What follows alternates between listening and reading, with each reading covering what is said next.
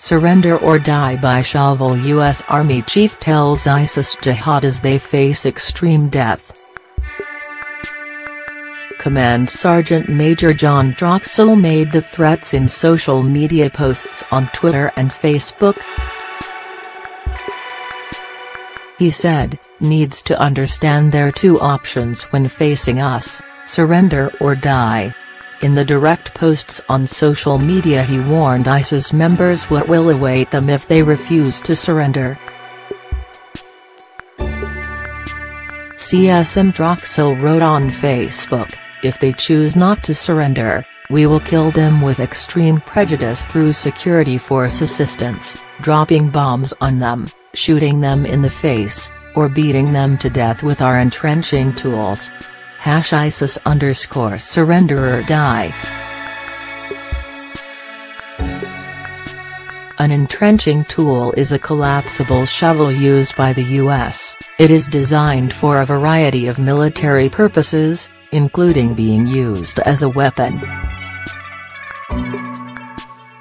This warning already came a reality for one jihadi who refused to surrender to Allied forces. An SAS soldier who ran out of ammunition during a 6-hour battle with Islamic State fanatics. Back in October last year after the liberation of the terror group's capital in Raqqa. Today Vice President Mike Pence posted on social media, "Our enemies should never doubt the capabilities of the armed forces of the United States of America. America always seeks peace, but if we are forced to defend ourselves or our allies, we will do so with military power that is effective and overwhelming, and we will win." CSM Troxell's no-nonsense warning comes amid continued military operations against the terror group.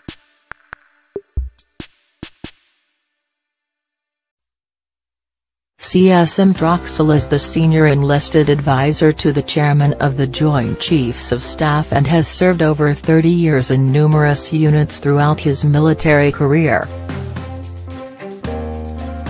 He has seen 5 combat tours of duty in Panama, Operation Desert Shield, Storm in Iraq, 2 tours in Operation Iraqi Freedom, and Operation Enduring Freedom in Afghanistan.